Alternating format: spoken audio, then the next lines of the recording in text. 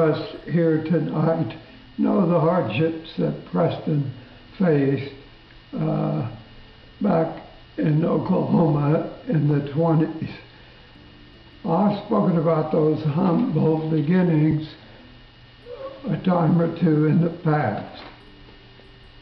There was an obstacle for Preston perhaps even greater than the Great Depression or World War II in what he would do with his life.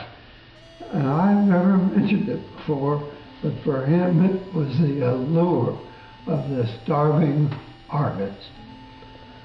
In the second grade at Washington Irving, I saw Preston's eyes light up when he read a book called Ab the Caveman. It could have led him to a life as an author and writer. In the fourth grade, now at Whittier Elementary School, his ability to draw and sketch might have foretold of a Garrett in Paris or Montmartre with an easel on a sidewalk there. Now in the sixth grade, at Whittier still, his enthusiasm for acting the part of a soldier guard was only slightly dimmed by teacher Miss Tuck's admonition to Preston, "Wipe that smile off your face, Preston." After all, his future turned out to be more of the romantic lead than that of, say, a Roman soldier.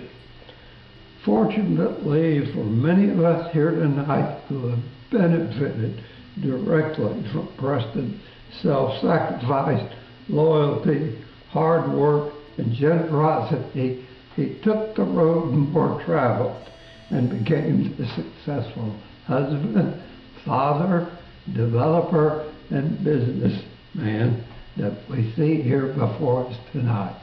Thank you very much.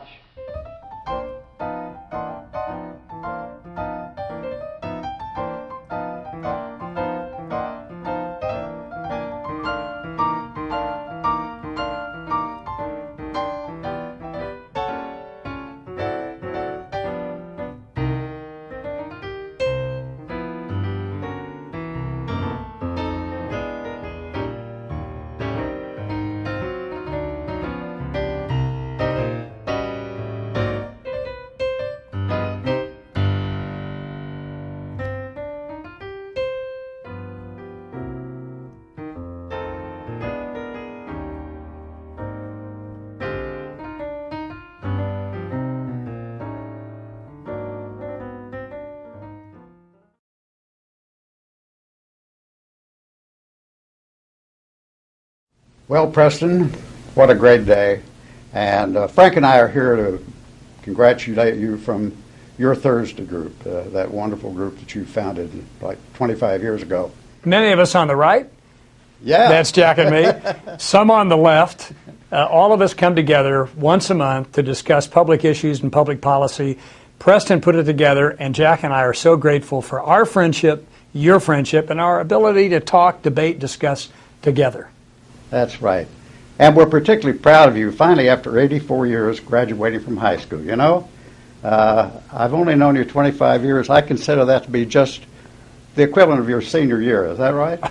I'll even help sign the diploma. You talk about well-deserved, and there isn't a greater Oklahoman than Will Rogers, and there's not a greater former Oklahoman, and you can't take Okie out of the man, than Preston Carruthers. We really love you. Right.